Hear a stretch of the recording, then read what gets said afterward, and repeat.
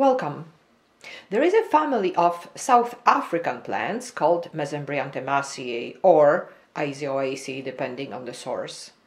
And this family is famous for plants that look like nothing else. They are very unique and they are extremely adapted to their habitat, to the Namib desert conditions.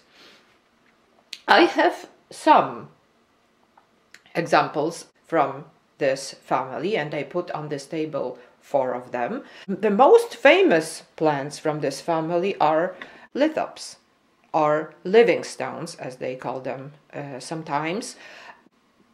They are plants that are reduced to only 2 leaves. They are mimicking the shape and color of the stones, of the little pebbles on the Namib desert between which they grow. They are very beautiful, very interesting, and I have a few of them in my collection. Here is just one example.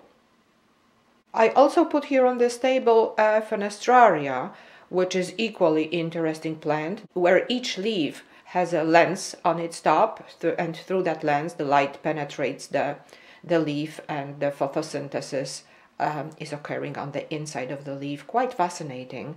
And I also brought here a Focaria, which is a nice plant, maybe more conventionally looking than the other 2, but it is also a member from the Mesembryanthemaceae family. What I have here is my newest addition to my collection of Mesembryanthemaceae. This is Conophytum. I am quite happy I have it. I bought it online, and it is nearly impossible to buy a Conophytum. There are 2 Conophytum calculus. I have always wanted to have a Conophytum, and it is very difficult to buy them, if not impossible. These 2 were bought online. This is the only Conophytum species that I found that I could buy even online. They have been with me since October, I think. I think I got them in October. They survived winter, which is great, because they have a reputation to be extremely difficult plants to keep. Another trying period will be the summertime, when they will have to be watered, but not much, and they will go through a summer rest as well, and I will have to be careful not to dry them out completely, but not to make their roots rot if I water them too much. So, quite a challenge. I'm looking forward to it. I will certainly be trying my best. However, only one Conophytum calculus, only one species of Conophytum was not enough for me, and I also bought seeds. I bought quite many of them, but I have only sown them in 3 pots.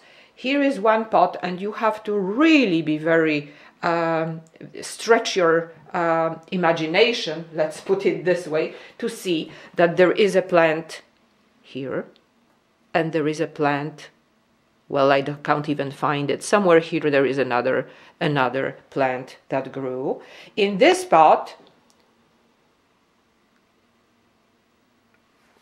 it's easier to spot them.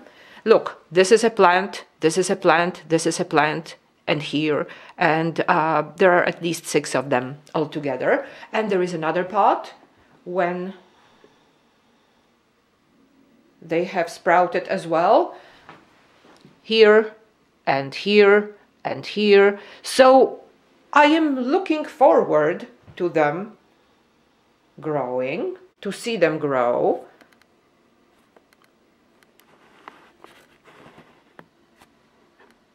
I am quite excited that they sprouted.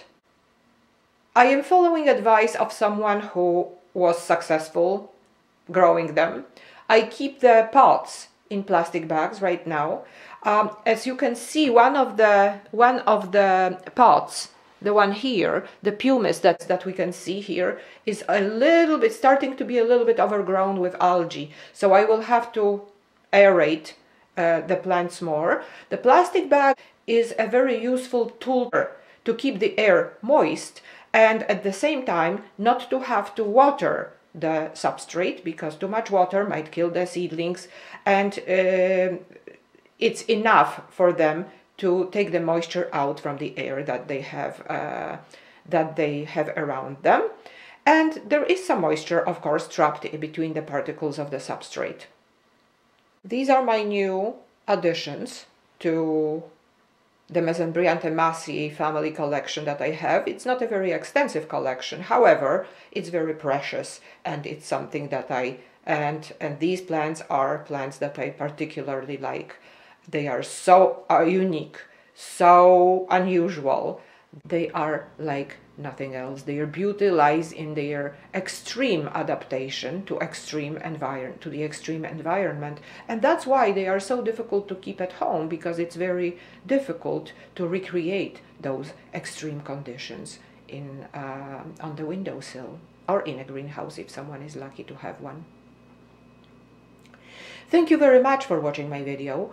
I hope I will be able to show you my new Conophytum seedlings when they are not seedlings anymore, when they are thriving, when they are growing, and when they are more visible between the particles of the substrate. Have a great day.